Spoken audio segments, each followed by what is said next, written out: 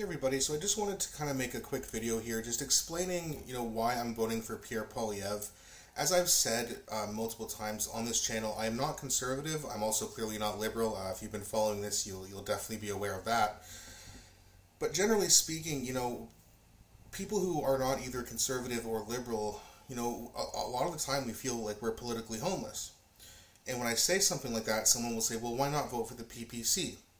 And I'll explain why I'm not voting for the PPC, which essentially, would also explain why I'm voting for Pierre Poilievre. So basically, Maxime Bernier has not been able to gain any steam at all in the pollings. He's stuck at 2 to 3% with very rare upticks. He's just kind of stuck in the mud, right? Like he can't get anywhere, right? He's also lost an election in his own riding, and in a riding in Manitoba. I believe it was like central North Manitoba, which actually has the most concentrated amount of PPC supporters. He lost that election to a conservative named Brandon, who used a slogan of "Let's go Brandon" to market his campaign. And this is after the whole Joe Biden thing. So I mean, the fact that they would pick that, it just shows, okay, Maxime Bernier, in the most concentrated PPC riding in the country, and he's facing an idiot named Brandon who uses the slogan, "Let's go Brandon," surely he'll win, and he lost. Right? And this guy, he just can't seem to gain any momentum anywhere. He can't gain in the polls, and he can't gain a seat to be an MP. That's a huge problem. He also got arrested over COVID. Now, again, if you know me, I'm very against those kind of mandates. But the best way to do it was not just refuse and get arrested. That makes you look bad. And politics is a popularity contest, whether we like it or not. What he should have done is said, hey, we can't just get arrested by refusing to wear a mask. So what we should do is just make it very difficult, right? Hey, sir, could you put on your mask? I don't have one. Bicker with them a little bit. You say, okay, fine, but you have to give me one. And then you put it on your ear, and they say, no, it has to be on your face. You put it on your other ear. You just make them bother you and just really take time out of what they're doing. And if 20 to 30% of people did that, they wouldn't have enough security guards making sure everyone had their masks. And then potentially you would have seen the mandate lifted because not enough people were following the rules. And then these other people are like, okay, so there's no punishment for these people not following the rules. I'm not following them either. And maybe, again, it's not like 100% that would work, but it's a possibility that if enough people woke up and just did the right thing during the mandates, maybe we could have got somewhere instead of just saying, no, I'm not wearing one and getting arrested. That just doesn't really help you at all. It's not the right way to do it. Now, right now, the Trudeau liberal totalitarian government needs to go. And that's number one priority. I know Pierre Poilievre is not great. I've said, yes, I want him to be Prime Minister. Yeah, that's because I don't have anyone else to vote for who actually has a chance.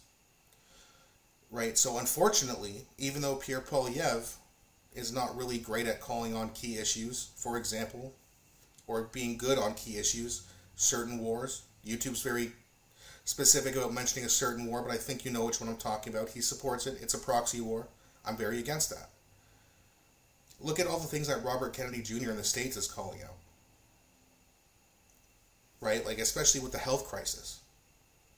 And a lot of these diseases in our health system, I mean, these diseases aren't just naturally, like, oh, people were just getting more sick. No, these are created. Now, that's a whole nother topic for a whole nother video. I just want to kind of stick to, why I'm not voting for Maxime Bernier and Pierre Poilievre instead. So, basically, it's that Pierre Poilievre has the best chance to overthrow Trudeau. And I know he's not really that much different, and he's a conservative, and we've had conservatives in before, and it's still a nightmare. We're still funding wars. We're still in a bad direction. But at least with Pierre Poilievre, it would be a little bit better financially. Hopefully. So, as I said, I'm not a conservative. I'm more of a populist. So I do not want to vote for Pierre Poilievre, but I do have to. I don't have another option to, if getting Trudeau out is your number one priority, which it is for a lot of Canadians, you have to go with Pierre Poilievre. I know that's not a great answer. But in order for me to go over to the PPC, they're going to have to gain some momentum somewhere.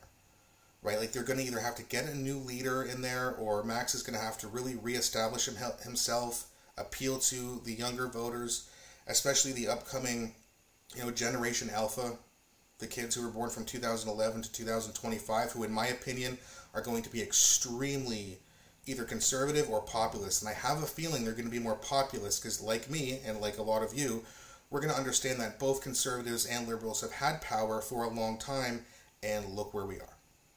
Liberals are worse, but conservative, I mean, it's not that great on your side either. Right? So he needs to really, really start campaigning and going after concentrated PPC ridings where he has the best chance and campaign his ass off. And in 2029, when some of these Generation Alpha males, or Generation Alpha will be 18 years old, not very many of them will be able to vote because 2011 is when that generation started, but you can at least gain some momentum there in 2029. Hopefully before, but I don't see it happening until then. Maybe some Gen Z and some millennials and some Gen Xers will turn more populist, maybe. But again, Maxime Bernier has to really get going if he's going to be the leader, right? And in order to gain, he's got to start picking up some momentum somewhere, somehow. And again, I think his best chances with this young generation of kids who were locked down and forced to wear masks. I mean, they were exposed to the biggest left-wing propaganda, probably more than at least my generation and Gen Z. I mean, what happened during COVID was a disaster. And these kids are not going to remember, and I don't think they're going to go as conservative because the conservatives weren't exactly there from the beginning. I know a lot of you say that that's not true. It is true. Pierre Poilievre did not campaign on ending he didn't. I mean, he called out for the mandates to be ended after the protests. Well, I heard him say it before the okay, well, he wasn't really taking this as a big issue until he saw all of his supporters and a lot of people on the right go and start protesting, and then he said, oh, look at my supporters, I'm going to go and join them now. But he only did it to pander. Let's be honest here. Pierre Poilievre is talking like a populist, is he? No.